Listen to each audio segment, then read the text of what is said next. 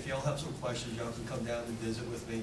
And I guess for those that are in Puerto Rico, my email is mahew@tmslaw.tsu.edu. It's Maurice Hugh, my first two initials, my first name, HEW, Health, Education, Welfare, Thurgood Marshall School of Law, Texas Southern University, EDU. So if you have some questions down in Puerto Rico, you can send me an email. That's not going to be an issue. So we're going to go through this really fast. Bonds and detentions. Now, when representing a client in removal proceedings, I think you might first encounter the client in an immigration jail. Now, when I say jail, you have to remember the government doesn't consider it to be a jail. They say it's a civil detention. So I think the politically correct term that the government says that it's a processing center. But I've been there, and I guarantee you it's a jail. There's barbed wires there, there's fences there, you're trapped, you can't get out, it's a jail, okay? You're probably going to have a friend or a family member or a loved one that's going to contact you and says, my family member, my loved one, whatever's in the immigration jail. Now, what I usually do is this, is I get a confidentiality agreement signed first. Because I'm like, well, okay, who's the client? Is the client the loved one that's out or the person that's in? So if this person that's out is the one that's paying me, $500 or $1,000 or whatever to go visit the guy in the jail, I want to be able to come back and say, okay, look, I visited the guy in jail, who might be really my client, and I come back and tell a family member what happened. Because of course they're going to want to know.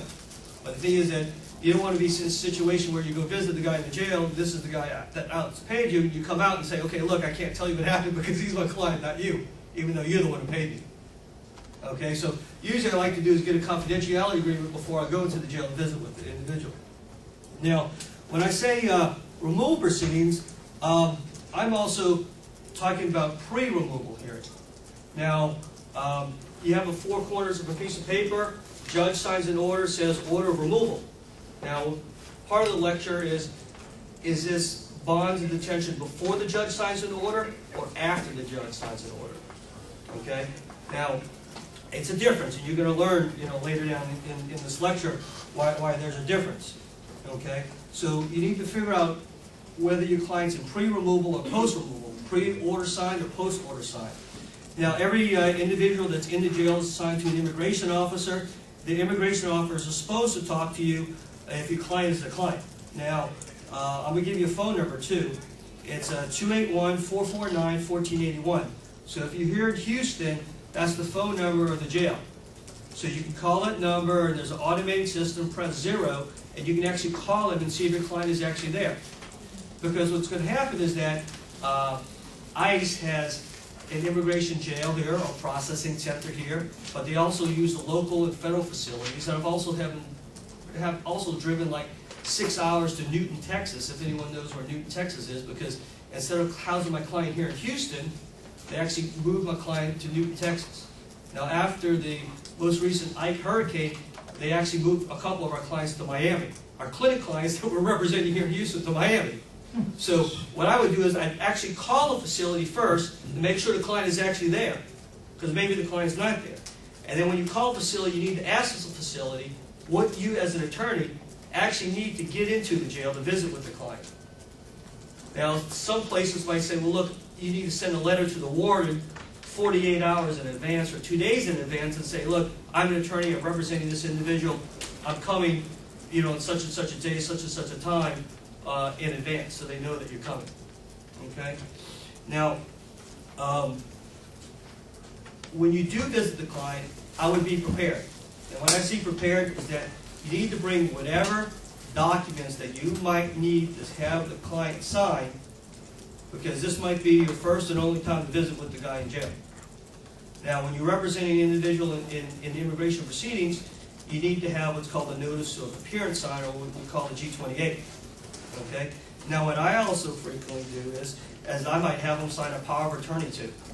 Now, power of attorney basically is that maybe you have one spouse in the jail, one spouse out of the jail, and the spouse inside the jail is the one that has his name on the bank accounts. He might be the one that has his name on the car, name on the house.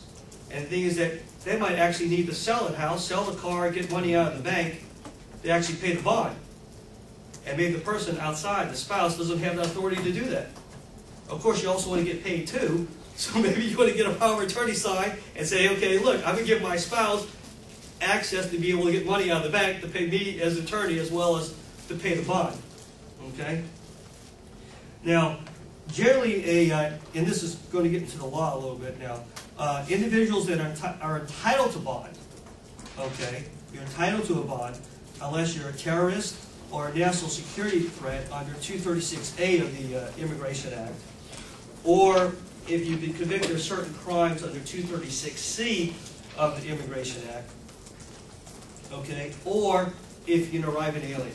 So you're entitled to bond unless you fall into those three situations. You're a national security threat or a terrorist, you've been convicted of certain crimes, or you're an arriving alien. All right? Now, I'm going to kind of gloss over security threats, and I want to more or less concentrate on crimes and arriving aliens. Now, what's an arriving alien? Now, an arriving alien is defined in this regulations, okay, 8 CFR 1.1Q, Q is in Queen, and it's also found at 8 CFR 1001.1Q. Now, for those of you who've actually looked at the regulations before, 8 CFR 1 up to 1,000, so less than 1,000, is actually Homeland Security regulations, and 1,000 or more is the Office of Executive Immigration Review, which is the immigration courts. So the Homeland Security and the courts actually use separate regulations. 1,000 or more is the court, less than 1,000 is the Homeland Security, but they have similar or same definitions of what an arriving alien is. Now, an arriving alien, once again, is the individual who's not entitled to bond. Okay? And simply, an arriving alien is an individual that's an application for admission. So the individual is knocking on the door and saying, please let me in. So if the individual is standing outside the country, trying to come in, they should be considered to be an arriving alien. Okay? Now, that's the person who's physically trying to knock on the door and say, please let me in, right? Now, an arriving alien could also be an individual that's physically in the United States. For example, an individual that's in Houston and they're getting placed in removal proceedings. Maybe they don't necessarily have their lawful status yet. So basically, the government could consider them to be an arriving alien as well. Okay? So you could be an individual physically standing outside the country, or you can also be an individual standing inside the country, technically knocking on the door. In either situation, they don't have lawful status yet. So basically, they can be considered to be an arriving alien.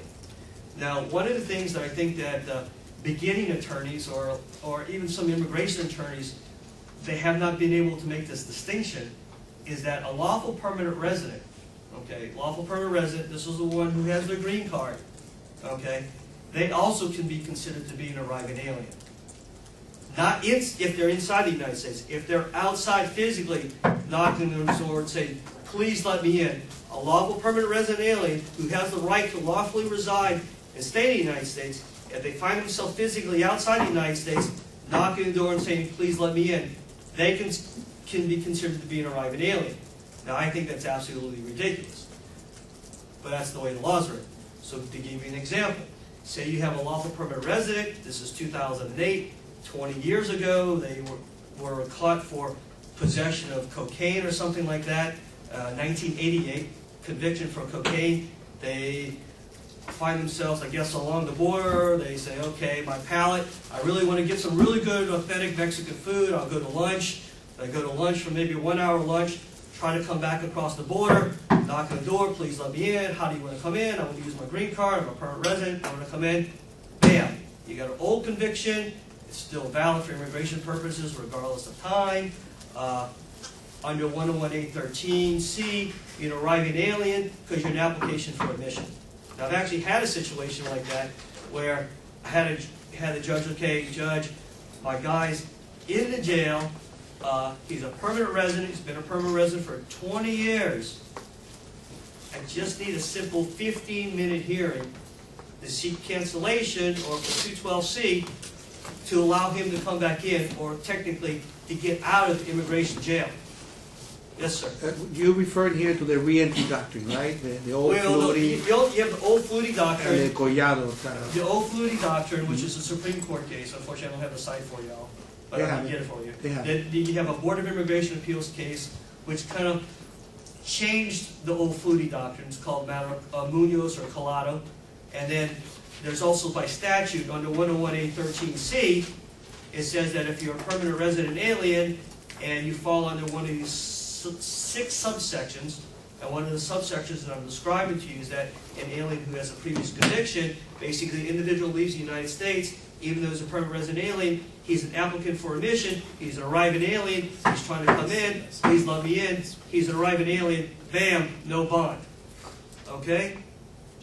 So you can have a loved one inside the United States say, look, this is the grandfather, this is the grandkids, he's been here for 20 years, I don't understand, he did his time, this criminal conviction, he just went to lunch to Mexico. He just wanted to get a little better food down there, okay? Well, still, okay, there's no bond. Or he's not entitled to ask for a bond. So if you arrive an alien, an immigration judge does not have jurisdiction to grant you a bond. Okay? Now, a lot of the immigration attorneys in the city cannot comprehend that. But if you're a permanent resident alien, you can also be an arriving alien, and as an arriving alien in removal proceedings or an arriving alien seeking admission, basically the immigration judge does not have jurisdiction to grant your bond.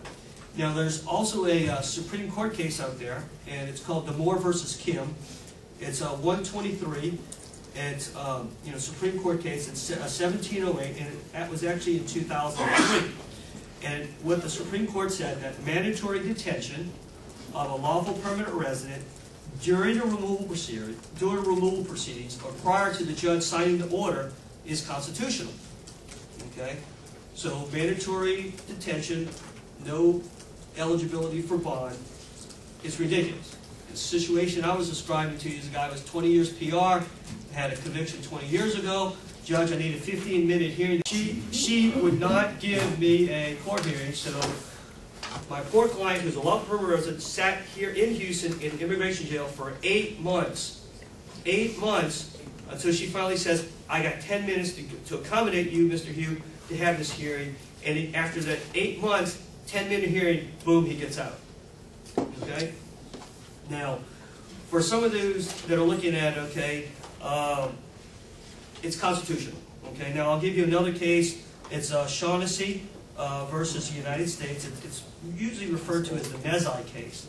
And it's 345 U.S. 206, 1953. And basically, you have no constitutional right to a bond if you're an arriving alien or if you're an inadmissible person stopped at the border. Okay, and that's where that all flows to. So if you're a permanent resident standing outside, say, hey, please let me in. You've got an old conviction under 101A13C. Basically, you're not entitled to a bond. Okay, and plus under the Moore, it's constitutional for mandatory detention prior to the removal hearing, or prior to the judge signing the order. Now, if an immigration judge is divested or if the jurisdiction is precluded, can the service or Immigration Customs Enforcement issue a bond? Yes. Okay, so this might be your exception or your out. Okay, pursuant to INA Section 236A2A, the service or ICE can actually issue your client a bond of at least $1,500. $1,500 is the floor, so it's going to go up from $1,500. By statute, $1,500 is the minimum that they can release you on. And they can also allow your client to get out of jail based on what's called conditional parole. And that's found at INA Section 236A2B.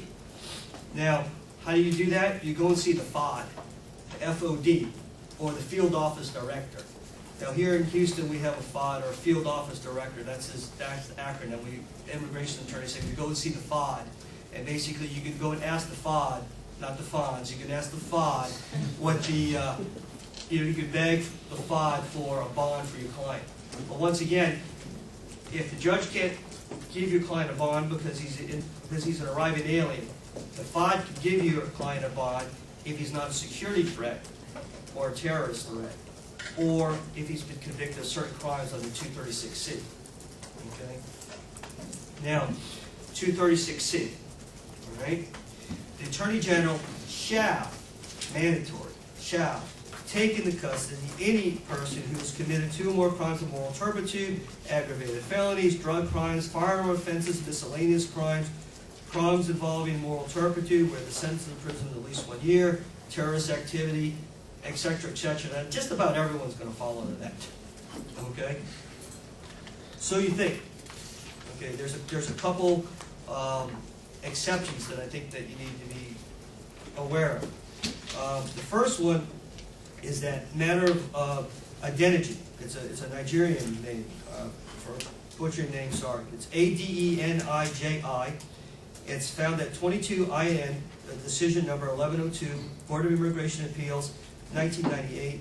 It's also the interim decision number 3417, so you can find it under either one of those.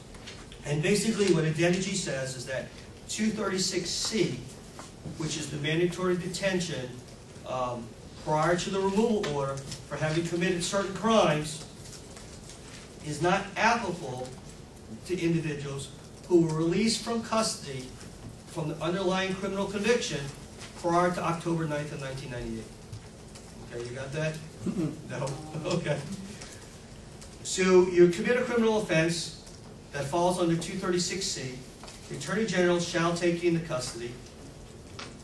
Okay? Not eligible for bond. Shall take you into custody. Okay? But the law wasn't made retroactive. The law was only applicable to individuals who were released from custody from the underlying criminal conviction, okay, after October 9th of 1998. So what it means is this, is that if the situation I'm describing to you, I purposely gave you a hypothetical. My client was convicted 20 years ago, okay, so his conviction would precede October 9th of 98, okay. If he was released from custody for the cocaine conviction, he'd be eligible for a bond. Now, I changed the facts a little bit in that if he's an arriving alien, first of all, he's not going to be eligible for a bond. Okay, so in this situation, he was knocking on the door trying to come in. Arriving alien, he's not going to be eligible for a bond. Okay? If he's inside the country and the government is trying to remove him, okay, he's eligible for a bond if he was released from custody prior to October 9th of 98 from the underlying criminal offense. But if the underlying criminal offense, if he was released from custody after October 9th of 98, then he's going to be subject to the mandatory detention under 236C. Okay. When was 236 adopted? 1996? Well, what happened was that 236C was enacted by Congress on September 30th of 1996 with double IRA, which is basically your Immigration Amendment Act, right? Now, in double IRA, there was also a provision that if the Attorney General advised Congress that there was not enough jail space, then 236C was not going to be applicable until AG says, I have enough jail space. So what wound up happening was that there were 2 extensions, and then the AG finally advised Congress that on October 9th of 1998, we have enough jail space. So that's the difference between the enactment of the act and the actual date of the regulations. Right. So what happened was that double IRA went into effect on let's back up. Congress passed, a Republican Congress passed, with Clinton being a Democratic president, passed these harsh, horrible, draconian rules on September 30th of 96. These rules went into effect on April 1 of 97, but in here basically said, well, if the AG comes and tells Congress or tells us that there's not enough jail space for 236C to be applicable, then we'll give you an extension. And finally, the AG came to Congress on October 9th of 98 and basically says, we have enough jail space now. So that's how October 9th, 98 wanted to be in a magical date. So October 9th, 98, if your client was released from the underlying criminal conviction prior to October 9th, 98, not subject to mandatory detention under 236C. Then, of course, the question becomes is, what is release from custody? I have no idea. Okay? I've actually been fortunate, I've actually won that particular case, but I've had other government attorneys that basically come and said, okay, client was convicted maybe in 1988, the judge was never in physical custody, but maybe the client was given, I don't know, 12 years of probation.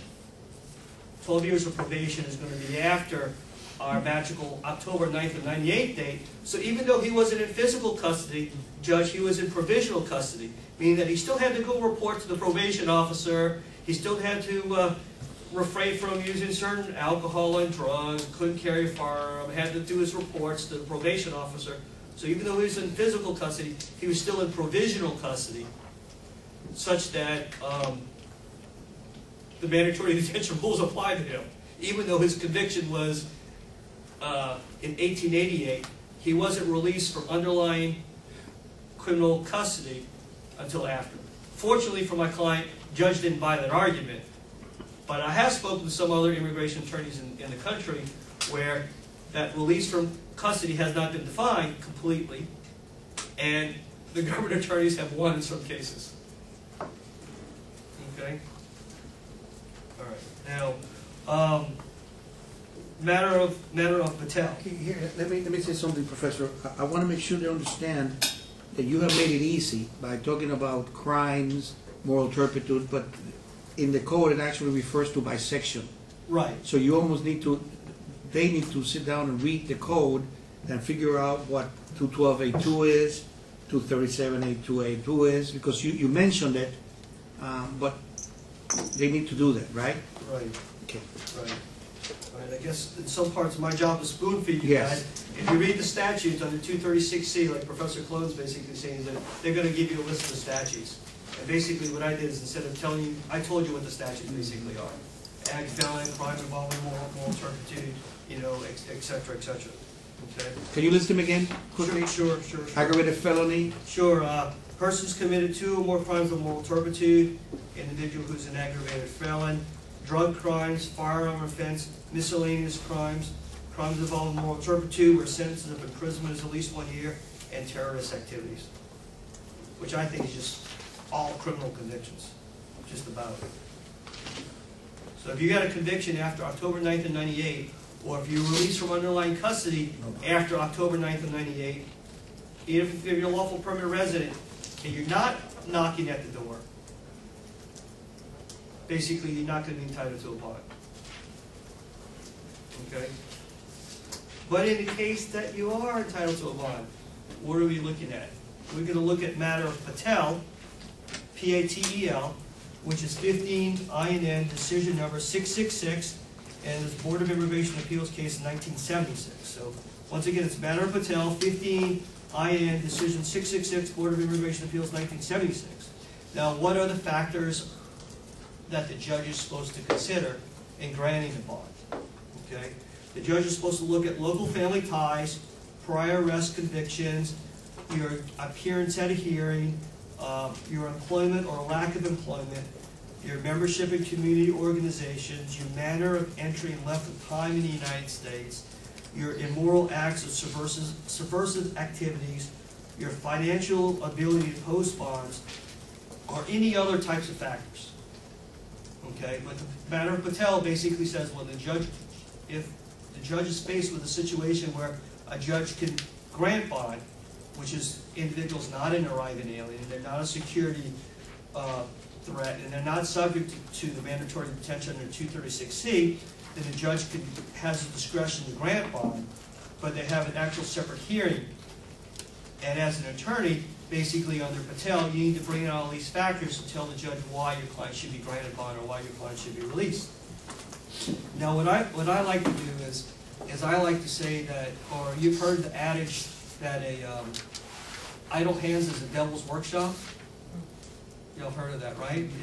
If you have nothing to do, then you're going to get into more trouble. So what I like to do is I like to take the employer of this particular person, put him on the stand, and basically have the employer tell the judge, he's a good employee. If you let him out, I'm going to put him back to work. Okay? I like to put maybe some of the kids, his children or her children's teachers on the witness stand. And basically, he's an active member of the PTO or PTA, the Parent Teachers Association. I also like to put in the kids' transcripts, because I have 2 kids and I consider them to be anchors. Okay, so the thing is that my guy is going to come back to court, Judge, if you release him on bond, because my kids are going to school in this community, and I'm going to have to pull my kids out or to move the kids if I decide to run. Yes, sir. I'm curious. I mean, now, suppose you have an arriving alien that's not a permanent resident. Okay. Recent cases where the employers were charged with federal offenses for hiring the undocumented person. How do you get the employer to come and testify, I would employ him, when in fact the person has no status here? Well, okay, I guess the question is... They're getting themselves in trouble. Okay, that's a good point. First of all, what and I would respond to is that the employer, although I don't want to get the employer in trouble, okay, the employer, first of all, is not going to be my client. Okay, I hate to say it, if I have to burn the employer to represent my client, okay, fine. Okay, but I will tell you this, is that bond hearings, okay, which is what you're going to be doing under the regulations as well as the Act, is not an evidentiary proceeding. Okay, and under the Act and under the regulations, there's no tape recording, or there's no recording or transcription of what happened. Okay, so the immigration judge can actually have individuals on the stand and testify from the stand, but there's no court reporter and there's no tape that's playing. So even though, as an attorney, I'm telling you that I will probably burn the employer at the expense of my client, representing my client, okay, I could still go and tell the employer and give them verse and page and basically say, if you want to go in, you can go in, but there won't be any transcription of it. I would also probably, being an honest guy, tell them, look, I'm not representing you, I'm representing him. But if you could get another immigration attorney to come and tell you, look, they can't record the proceedings, then maybe you're not going to be held liable for it. I know, worth a chance. So that's what I'm getting at, yeah. Thank you. Okay, worth a chance. All right. Now, the judge can, once again, $1,500 is the minimum amount, which is the floor, so the judge can set a bond $1,500 or higher. In posting a bond, you can only be a United States citizen or permanent resident alien to actually post a bond. Now, this is a immigration attorney strategy. As an immigration attorney, I would, and as a U.S. citizen, I would never post a bond for a client. I learned the hard way, and I'm giving you my mistakes, okay? So I actually posted a bond for a client one time, and I got a 1099 form at the end of the year. Basically what happens when you post bond with the U.S. government, you actually make interest on the bond money. So the government sent me a 1099 and said, okay, now declare this unearned income or this interest on your tax return. I was like, well, how do I do this? Because it's not my money. It's the client's money that they gave me to post on the bond, but I signed off as the obligor. So never again will I do that. But some attorneys in the city believe that the only way that they're going to get paid is that if the client shows up to jail, if the client shows up to court, the money is going to come first back to the attorney first. And the attorney can take his pay on that before they give the rest to the client. But I'll leave that up to you. But I will not post bond for any clients anymore because it's a tax headache. Yes, sir. Yes, ma'am. I'm not sure what people who specialize in bonding. There are individuals that specialize in bonding. There are bonding companies out there, but I would not use any of them. They're a bunch of thieves. I don't know if any of you all work for them or have heard of them, but for a criminal bonding company, basically you usually post like 10%. So say the bond is $100,000, the bonding company loans you the $100,000, and it costs them maybe 10% or $10,000. So you don't get your $10,000 back. But if you show up, the bonding company gets their $90,000, and you just spent $10,000 to use the bonding company's money. For immigration purposes, the bonds usually run from 50% on up. Okay, so say that you get a $100,000 bond, you go to a bonding company, the bonding company says, I charge a 50% VIG or premium, basically you lose $50,000, okay, to borrow their money for maybe an 8-month period. And then, of course, you as the attorney still want to get paid. So what I always tell the client, never use the bonding company. Well, sorry, if I'm taking money out of you guys' pocket if y'all are bonding companies. All right? I always tell the client, try to never use the bonding company. Get your power of attorney signed by the person in jail.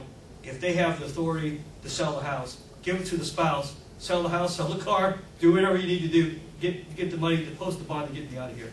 But don't use the bonding company because you're going to lose whatever the premium is. And if you show up back to court posting your own monies, you're going to get all 100% back.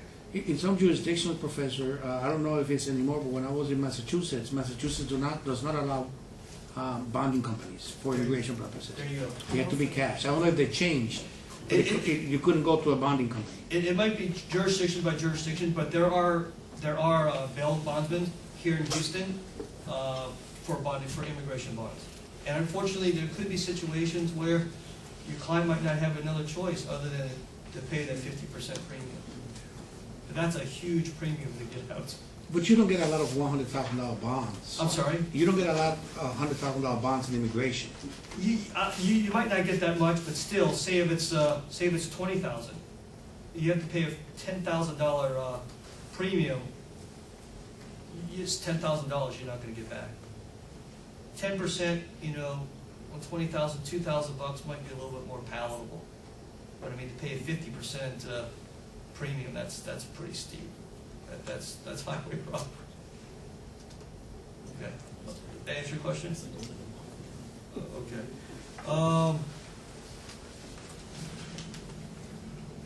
Let's see. Okay. U.S. citizen or permanent resident alien.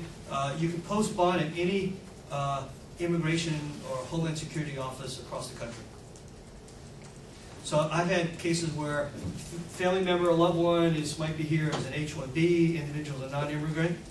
Basically, they can't post bond because they're not a U.S. citizen or permanent resident alien, but they have a family member somewhere up in Chicago that wants to post bond for your client who's sitting in a detention here in Houston. They can post bond in Chicago, get a receipt, send a receipt down here, and basically you can be released. Okay, so you don't have to post bond here. When you do post bond, they don't want cash. It's only going to be money order. Okay. Now, for the most part, this first part of the lecture we've been talking about is pre-removal order, before that order of removal is actually signed by the judge. Okay. Let's switch gears. Say the judge signs an order of removal. Okay. Now this is going into 241 of the Act, which is post-removal orders. All right. Now, say that the judge signs an order ordering your client removed and your client's in jail. Okay? Now, the government has 90 days under the Act to basically send the client out of the country. Okay? So you have a post-removal, the client's in detention, I don't know, send him to Jamaica or something like that, Jamaican nationality. The government has 90 days to hold him before they send him back to Jamaica. Okay, so you can be held all this time prior to the removal hearing and post-removal order, plus 90 days of the backside. All right? Now, what is the government supposed to be doing during those 90 days? Well, they're supposed to be making arrangements with the hypo I'm giving you with the Jamaican government to actually receive the individual. The individual comes in and says, look, I'm Jamaican, you're going to deport me, send me back to Jamaica. So the U.S. government has to, if the individual doesn't have a passport, the individual has to make application for the passport, And the U.S. government, with the help of your client, is supposed to facilitate all this. Now, if your client is saying, look, I'm not going to sign on the passport application, cover his face, don't take my picture for this passport, or whatever, those 90 days get wiped out. So your client is under an obligation to help the government official, U.S. government official, to make arrangements for you to be sent out. Now, I've been in the jail. It's a pretty bad place. Of course, I've never stayed there for a prolonged period of time. I've never been to Jamaica, so I don't know what Jamaica's like, but I would probably prefer to be in Jamaica as opposed to sitting in immigration jail. But some clients will tell you, look, my wife is here, my kids are here, even though I had a removal order, I'll stay in this jail because they can come visit me on the weekends or whatever. But if I go to Jamaica, then I might not see them for a long time. So it's going to be up to your client. But still, if your client doesn't cooperate, then the 90 days doesn't have any meaning. If your client does cooperate, the government has 90 days to send your client out. Now, let's see. But I guess the point to make would be that there's no voluntary departure after the judge has given the order. Right. Once the judge has signed the order, there's no voluntary departure. You can't leave on your own. So you're going to be stuck in there for. You're going to be stuck in there until the Jamaican government and my high court saying, okay, look, he's a Jamaican individual, we'll take him back. And I guess as far as Jamaica's concerned, or at least feasibility, the U.S. government will probably get a plane to send him to Jamaica. For Mexico, they got buses probably running like every hour on the hour. They just put you in the bus and they'll just drive you across. But for Jamaica, or say you get deported to China, they're going to have to actually put you in a plane to send you out. So that's the 90 days the government's going to. You have to be careful. I mean, you have to be doubtful. If they're putting you on a bus to go to China, that means they really want to get rid of you. Now, I should also make you aware of the fact that there are individuals that their countries won't take them back. Now, one of the countries was actually Vietnam. Now, I'm not Vietnamese, I'm Chinese, but the thing is that I'm actually surprised in my lifetime, just a couple, maybe about a year and a half ago, Vietnam agreed to take all their nationals back. So, for example, say you might be from Vietnam or Cambodia or from Laos or from Cuba or North Korea or wherever. You took them in initially, you ordered them deported, we're not going to accept them back. Okay? You might have that situation. 90 days to send you out, U.S. government, what are they supposed to do? They can't send you back because the country's not going to take you back. Well, you might be an aggravated felon, you might have committed a murder or whatever, or you might be this horrible, prior criminal history. Well, we can't certainly let you out in general public, right? So what the government initially took the position was that mandatory indefinite detention. Okay? So they send you down to Guantanamo or whatever. We can't send you back to your country of nationality because they're not going to accept you. We can't let you back out in society. Basically, we're just going to hold you forever. Okay? Now, I actually had a case like that where I had an Iranian boy. I say boy because he was young when he came into the country, but his parents immigrated to the United States. He graduated from UH, got a 6-figure income, but about 20 years previous, he jumped the fence in hot Houston into an apartment complex to go swimming in a swimming pool. Okay? The landlord of the apartment complex, he was about, I think, 17 at the time, charged him as an adult, pled guilty to trespassing, got a 1-year sentence for probation. Okay? He's an aggravated felon because he's committed a crime of violence.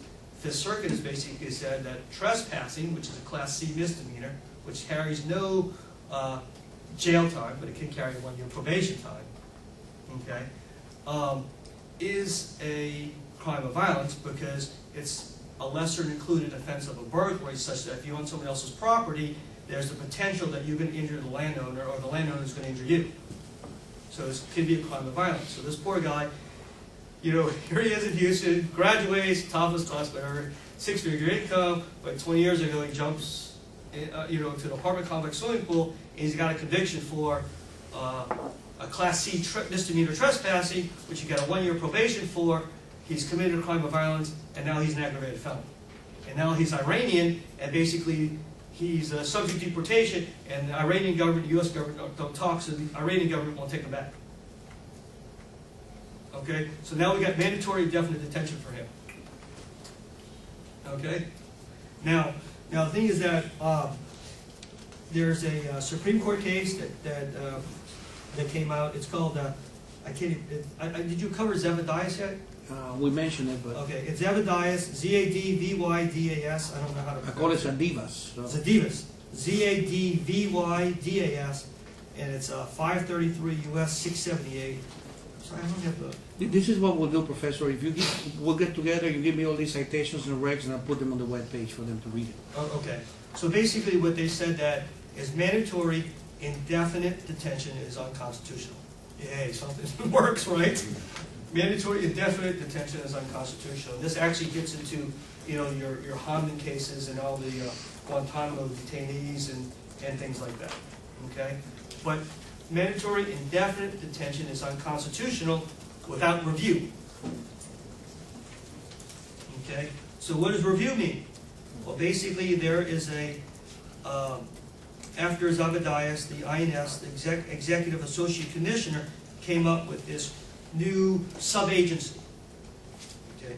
And the new sub-agency is called it's at headquarters, but it's called the Post-Order Detention Unit. Okay? So the Post-Order Detention Unit is basically supposed to review cases where you're subject to mandatory indefinite detention. Now, what that means is I don't know. But I think what it means is this. Your client's in the jail, their case file is closed, right? Your case file is closed.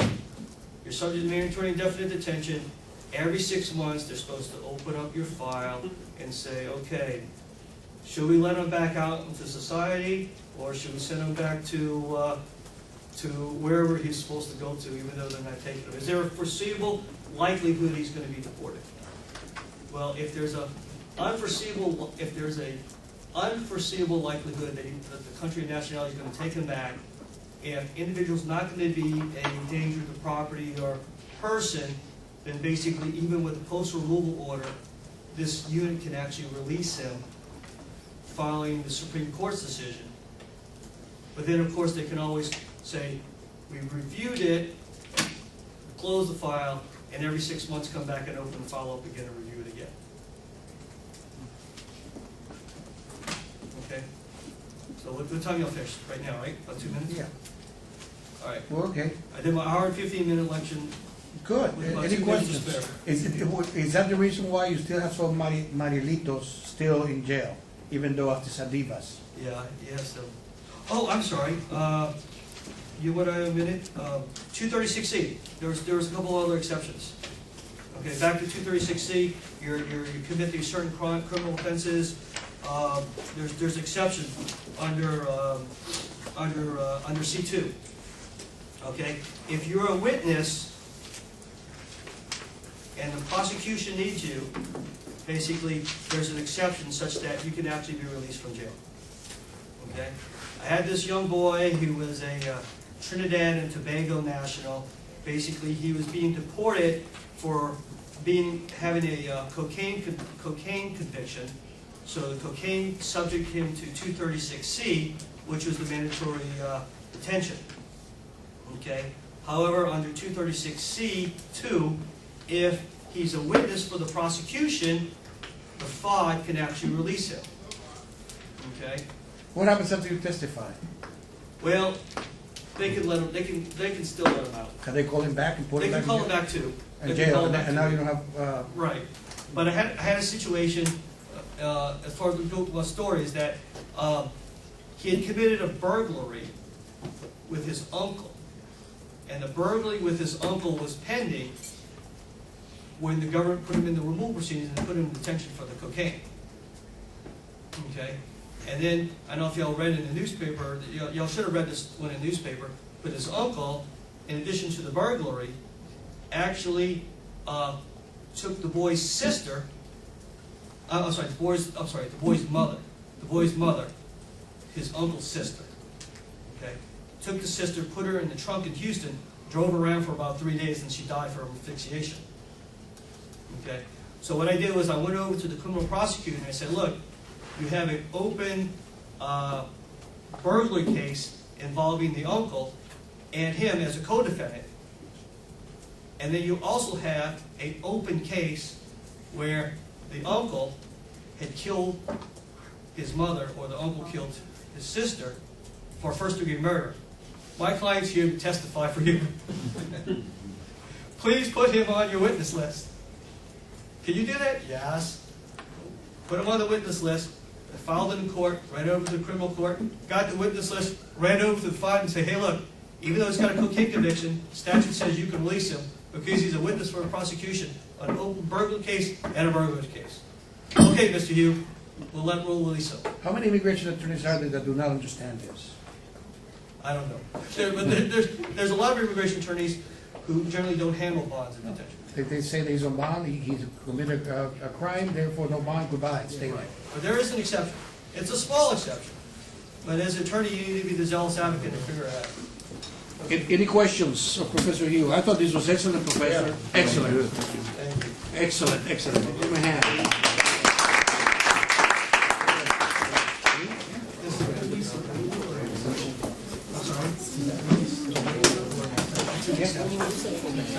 An exception, you have to go through field officer. He's in charge of retaining. Well, it's not necessarily right. It's an expression of it. So it's sort of like a waiver. Well, it's kind of like a waiver. But there's a